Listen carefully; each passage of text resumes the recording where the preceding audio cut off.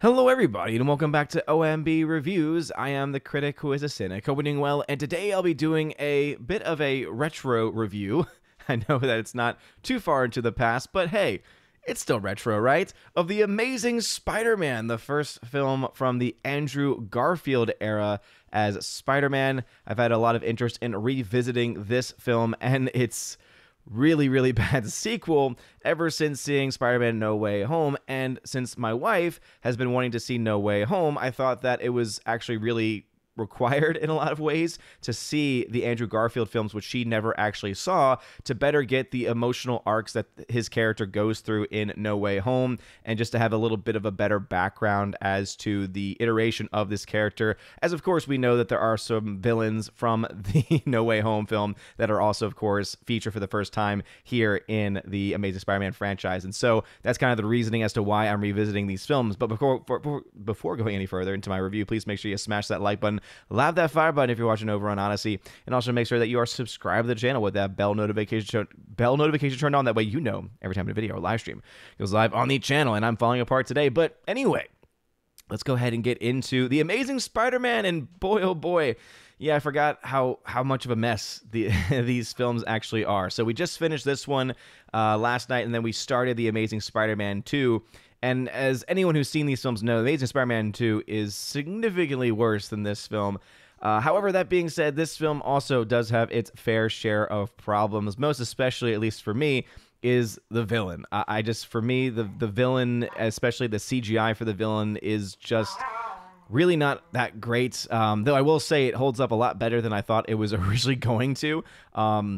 Especially in the more action-packed scenes. It definitely was not the best of the cinematography, or rather the best of the CGI effects, and it still definitely does not look good by any means. However, I will say that it does not look nearly as bad for a film that came out in 2012 in comparison. With all that being said, though, yeah, this film definitely has some highs and some lows, and obviously one of the first highs for me is Andrew Garfield. I know that not a lot of people like his iteration of Spider-Man, and I do think that there is actually legitimate criticism there to be found for it, but I just cannot deny the fact that I find the actor Andrew Garfield to be very compelling. He is a very talented actor who unfortunately was given a terrible script and direction that just did not fit or suit the character at all. In fact, even my wife was talking to me throughout the film and was saying, he just doesn't come across as likable. I thought that Spider-Man and Peter Parker were supposed to be likable persons, and she just wasn't getting it. She found him to be very rude and was like, why would anyone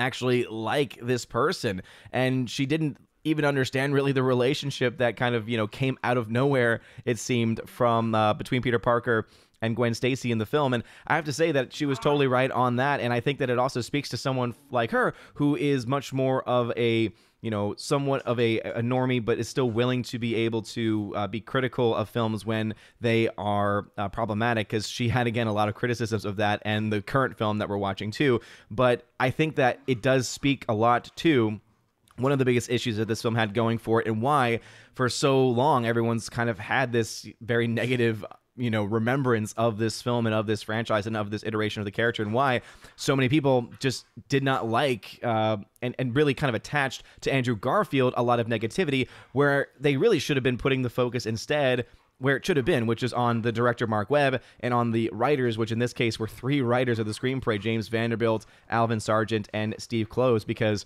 really those are the two areas that this film struggles with the most, is that the character just does not come across as likable. There's so many things that happen in the film that are just so cringeworthy. I remember one of the scenes that always gets me, and I always forget about it, is the scene when he throws a football and it bends, literally bends one of the goalposts on the football field, like one of the uprights. And it's so cringe, because all I can think of, obviously I know it's a comic film, but you look to that, and to anyone who is kind of like in the movie or in the zone, thinks to themselves immediately when that happens, wait a minute, that would never happen. The ball, if it was going at that kind of speed to bend metal, would have exploded, or there would have been something else going on. And also, no one would just look over and be like, oh, that was kind of cool. They'd be like, wait a minute, this guy just bent one of the metal goalposts just by throwing a football. What's going on here, right? They would have signed him up right away. Again, there's other moments like that throughout the film that just, you scratch your head and you think, wow, this is just really bad writing overall. And so the writing really suffers from this film. The acting, I think, is actually one of the only things that kind of saves it, because even though the character of, I even forget what the character's name is. It was the character of Lizard. But anyway, the person, let's go ahead and see if I can get it. Yeah, so Lizard. So, but Rhys Ifans, I like this actor a lot, and I think that as Dr. Kirk Connors, I thought that he actually did a good job as far as like his acting, like as far as the actual performance itself. But obviously, the character of Lizard is just one that, again, the CGI just doesn't do as much to, I think, support the character. And I've been saying this a lot more recently, but it really does, I think, speak a lot of truth, and that is that I wish that a lot of these films and a lot of the films that are currently coming out were using some of the practical effects that were used on shows like that of Swamp Thing. And I keep using Swamp Thing as an example because they were able to use and build a practical, basically a suit for Swamp Thing, and then use certain CGI elements when they needed to, when, you know, practical effects couldn't go far enough. And I just thought that it captured everything so much more better and authentically. And I think it would have been actually really cool to see more elements like that in this film. Unfortunately, of course, they decided to go the full CGI route, and because of that, as the years go on, it's going to continue to become more and more outdated, more so than it already is. Also, I want to say that going back to this film as far as positives, because again, I know this film is definitely a mixed bag of negatives and positives, with most of it being kind of to say, yeah, at the end of the day, I could have probably just, not had this film happen. But I actually do like the character of Dennis Leary. I think Dennis Leary does a good job as Gwen Stacy's dad in the film, and so I like his character and his character arc. Also, I love the choices of Martin Sheen and Sally Field as being, Uncle Ben and Aunt May. I wish that they gave Martin Sheen a little bit more to do. I mean, I think that obviously we all know the origin story of Uncle Ben and what happens to Uncle Ben, because it's been done now so many times, but I feel like his character and the acting prowess that he has would have been so much better suited for a little bit more in the actual film, and it's sad that they don't use him nearly as much as they possibly could for it. And Sally Field also, I want to say, she's a great Aunt May. I actually like her a lot. She's a great very talented actress, and so that is something that I think this film does have in droves, is that it has a lot of very talented actors.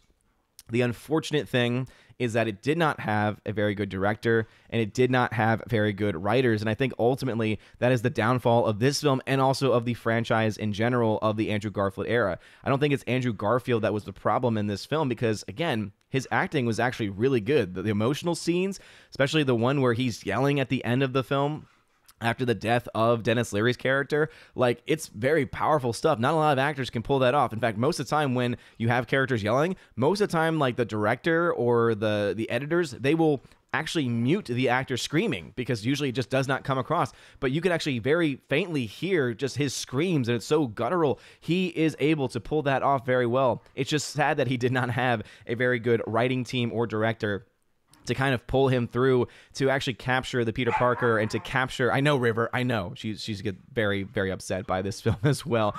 But overall, I look at this film and I still appreciate certain elements of it. I still appreciate the fact that it did introduce the world to Andrew Garfield in a way that hadn't been done before, right? To show the acting prowess that he had.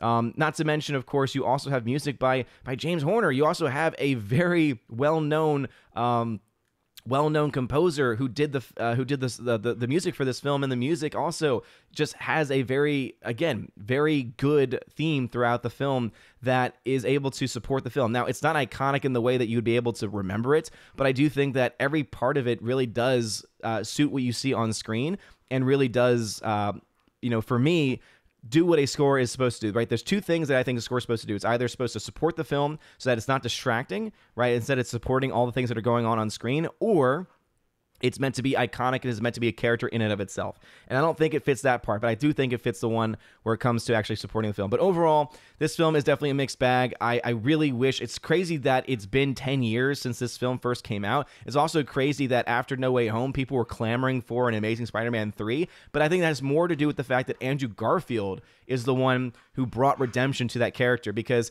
his acting was always there. In both films, his acting prowess was there. He was just waiting for a better writer and and a better director to be able to convey the character of Peter Parker in a much more consistent fashion and in a much better way. And I think that that was what was able to happen in No Way Home. And so now that everyone is able to recognize, wait a minute, he's actually really talented, he's actually really good, that's why you're now having some people clamoring for an Amazing Spider-Man 3. And hopefully, if that does happen, if they do decide to embrace a multiverse and they decide to bring about, an Amazing Spider-Man 3 while still continuing the Tom Holland stuff, if they decide to do that, I hope that they bring in a good director that's going to be able to actually bring forward this film and bring forward this version of the character in a much better way, in a much better fashion. So if I had to give this specific film a grade, though, I'm going to have to give it a C+, because there are just so many problems that exist in the film from a story perspective, from a visual effects perspective. But man, oh man, nothing compared to, and River is already getting excited because she knows when I do a retro review of Amazing Spider-Man 2, things are going to get really, really bad. But anyway, what are y'all's thoughts about the film? Obviously this is a retro film, so it's been a long time, but do you remember not liking this film? Again, Emma Stone's version of Gwen Stacy was just, it was okay. The chemistry between her and Andrew Garfield was very palpable. You could tell that they were in a relationship or likely in a relationship, and, that they had a lot of chemistry together. Like, that was very clear on set. I mean, I don't know much about the comics as far as what Gwen Stacy's supposed to be like, and so whether or not she fits that role or not. Again, Emma Stone, as actor is, I think, fine, but all the other characters, I think, do a good job as far as the acting and the performances that they are able to give in the actual film. And obviously there is the ending, right? The mid-credit scene, because there's no post-credit scene to this film, which just leaves so much mystery. And that's the other thing, too, is that there's so many elements to the story that have not been either figured out or have not been that they have not been brought to conclusion. Like, what is, the story arc with Peter Parker's, parents and the roles that they played, and there's so much more I thought that could have been done there with this film and with the next film too. And so maybe we'll get that one day. Who knows? You never know. Never say never, I guess. What are y'all's thoughts about this film? Let me know in the comment section down below. If you like this video, smash that like button, line up that fire button on Odyssey. Y'all all amazing and beautiful people. Hope you all have a wonderful rest of your day. And as always, God bless.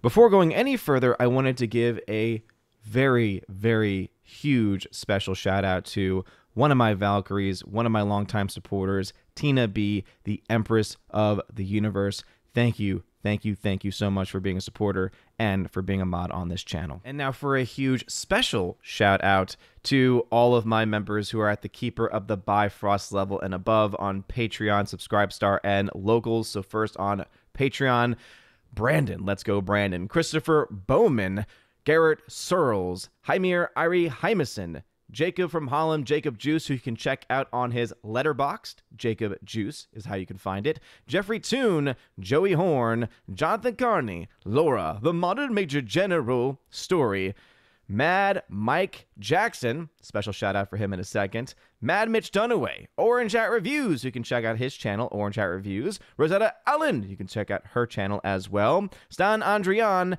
and Miss Martin Muses, who also has a YouTube channel, and a special shout out, as I mentioned, to Jacob Juice from Holland, again, letterboxd.com/Jacob Juice for more information about him, and a special shout out to my members over on Subscribestar, Matt 317, Storm Tracker, The R, Fast Reaction, Mr. Roy, and a huge shout out to my newest Chosen of Valhalla member, Luka Illich.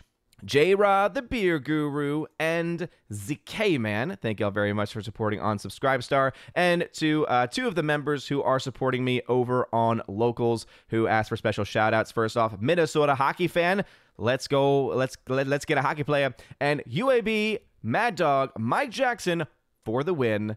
Thank you very much for supporting me, and also Robert Barnes on Locals as well. Anyway, if you want a special shout out, and Brett D90 for that matter, if you want a special shout out at the end of every single video, please check out that top link at the very top of the video description. It'll give you more information about the different tiers and what you get every single month. Thank you guys for your love, for your patience, for this month's shout out video as well. Have a wonderful rest of your day, and as always, God bless.